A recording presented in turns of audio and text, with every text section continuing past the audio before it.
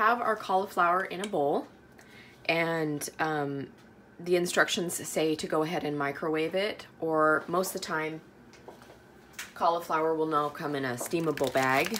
I got mine at Walmart, and it's the Great Value, and it says that it's steamable, and this particular container of cauliflower was only $1, so it is a really good value, and it's 12 ounces. The recipe calls for 20 ounces altogether, but I got 2 bags, so a couple of extra ounces of cauliflower is no big deal. So I did do this in the microwave, and it's ready to go. It's already steamed. And then I have our 2 cups of shredded chicken, and the most time-saving and economical way to do this is to just get a already prepared rotisserie chicken from the deli or from Sam's Club or Costco, one of your big box stores. I didn't do that. I did cook about 4 chicken breasts, and you can of course use thighs, but breasts is what I had. And then I just, after I cooked it, I just shredded it up so it's in nice kind of enchilada style pieces. So we're going to combine the 2 of these and just kind of combine them a little bit with our hands. We are going to take the sauce next. So that's all ready to go.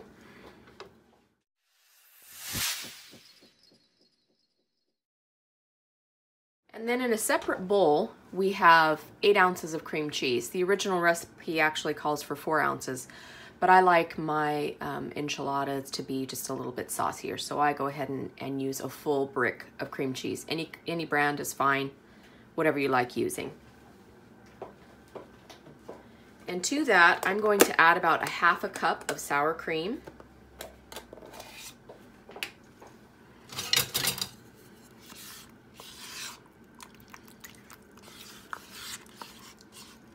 And I did soften my cream cheese in the microwave for about 30 seconds.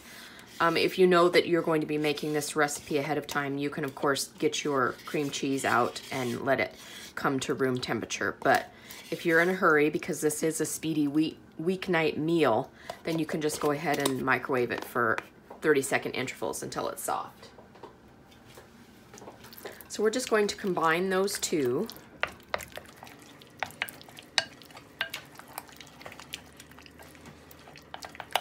Until it's smooth. And now it's time to add our green salsa. And I chose La Victoria Salsa Verde. And I did get the medium heat temperature because we like it a little bit spicy, but they do make a mild, which doesn't really have any spice at all. And it doesn't have to be this brand. It can be any type of salsa verde or green salsa.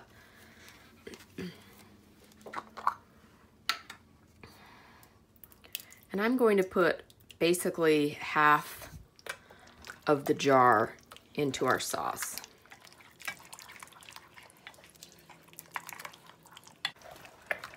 And then we can go ahead and start adding our chicken and cauliflower mixture to our sauce and try and get everything combined.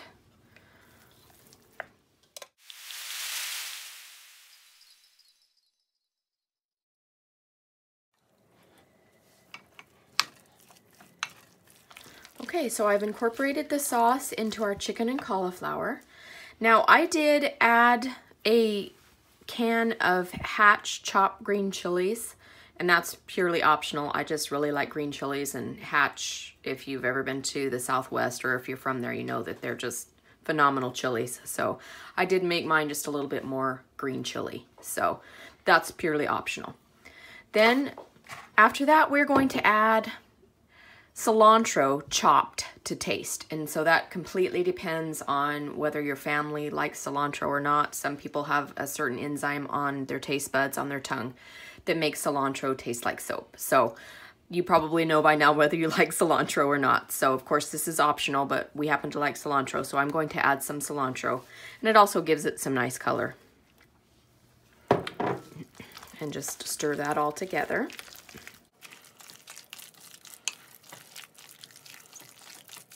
Just try and make sure everything is incorporated. Runaway cilantro.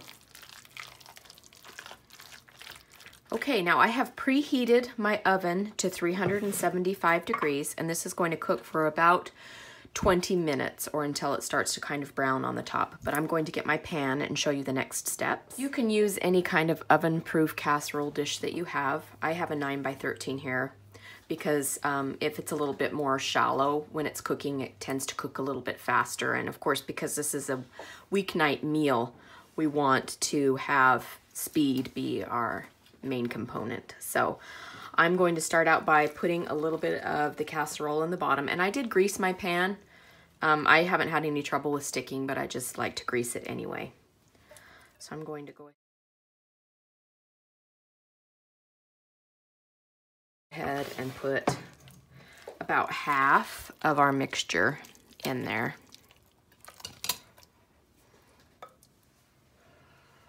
And I'm just going to spread it around.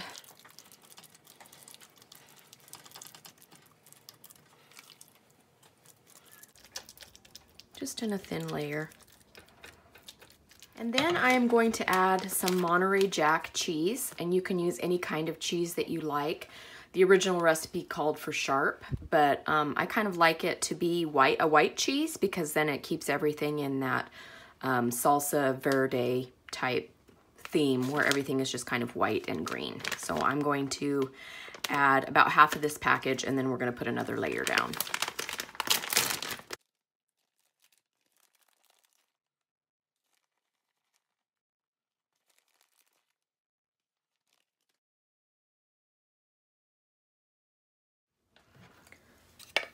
So then we are going to use the rest of this.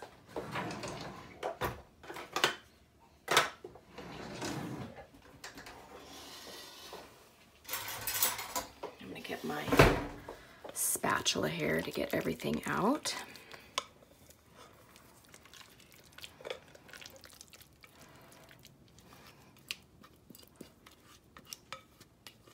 We want to get all that good stuff out of the bowl.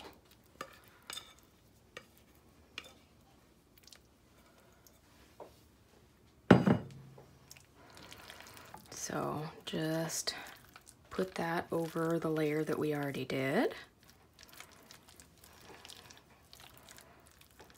Smooth it out. You can see those yummy chilies in there.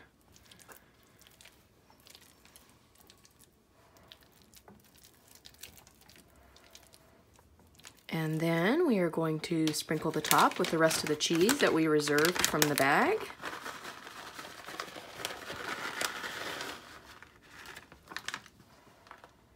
Just try and get it on there as evenly as you can. And then we are going to bake this in a 375 degree oven, and I have mine preheated, and the preheating process just makes it so that it will cook a little faster so we can get this on the table. So we'll see you in a second.